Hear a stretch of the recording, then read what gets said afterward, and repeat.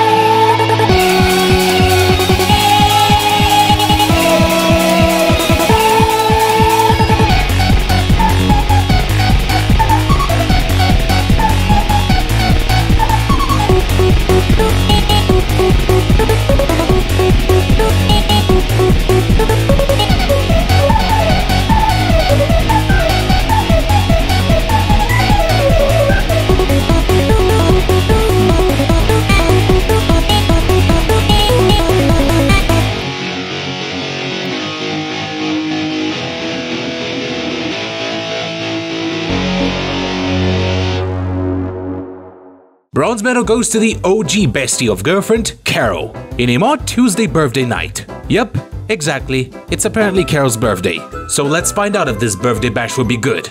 3, 2, 1, go!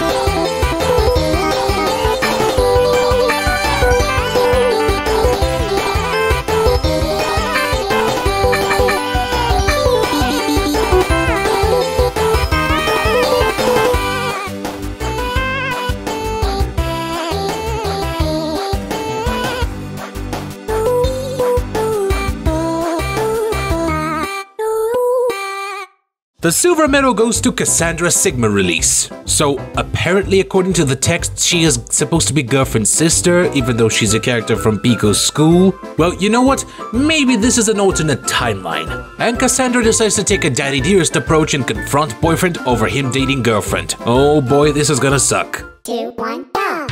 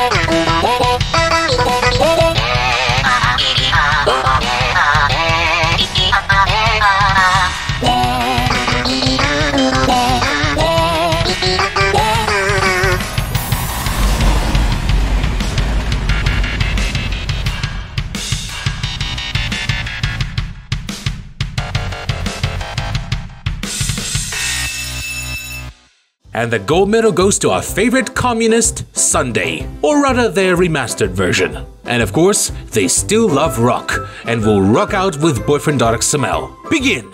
3, 2, 1, go!